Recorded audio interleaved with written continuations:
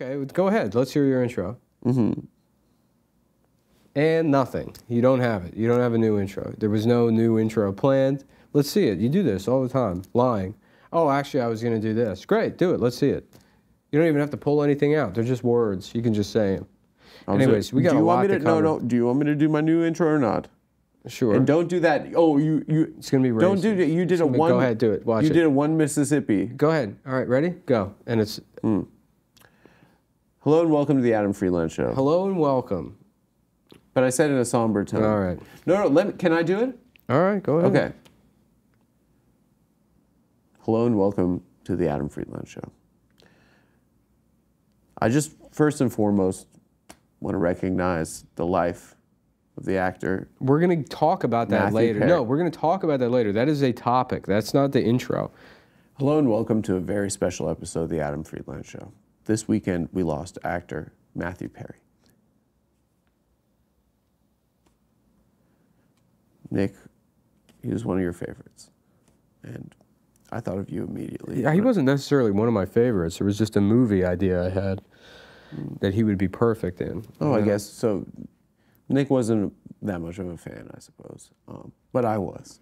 Were you? What's your favorite Matthew Perry movie? I like The Whole 9 Yards. Uh-huh. Yeah, it's really good. Fools Rush In. That's a good one. Two to Tango. Two to Tango, very good. The Whole 10 Yards. Or was it The Whole 9.5 Yards? The Whole 10 Yards. I think 9.5 Yards is a different movie. What is that? There's The Whole 9 Yards, and then there's a movie called 9.5 something. 9.5 Yards. Oh, no, there's 8.5. The Fellini. No. Hold on. 9.5. Half yards movie.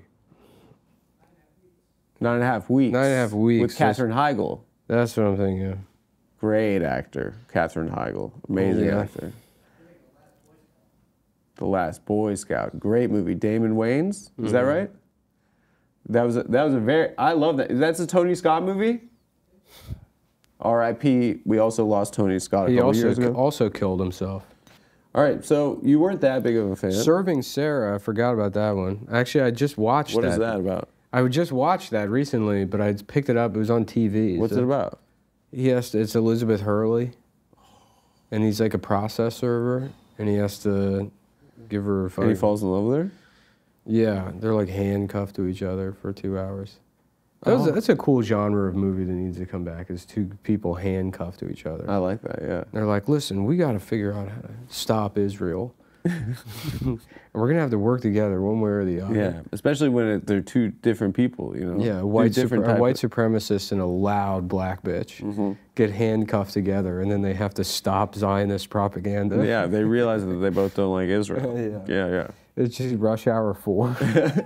It's Chris Tucker and Jackie Chan. Yeah. You mean to tell me that it's all white folks living there? Yeah, there were a lot of movies where it was two guys. Yeah, okay. We have to do Belt and Road. We have to do Belt and Road to Iran. What the hell? So let's say fools rush in. Let's say the Israeli ambassador. Fools rush in. I didn't say it that way. I know, but you could. But you know who would have said it that way? Chandler Bing.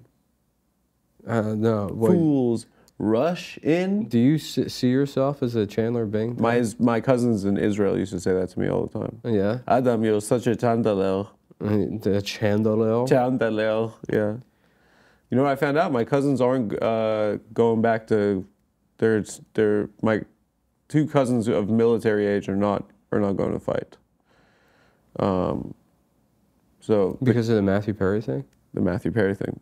They're like, oh, we can't do it. We're too sad about Chandler. No, I'm just saying that in my family, the cowardice trumped the Zionism. And it made me proud. That is good. No, yeah, one's in Berlin and one's in Japan. There had to have been like an Adam Friedland Nazi, like a guy that was a Nazi in Germany that was just you. Rommel, probably. Rommel, probably no. The Desert Fox. The Desert Fox Rommel. Rommel was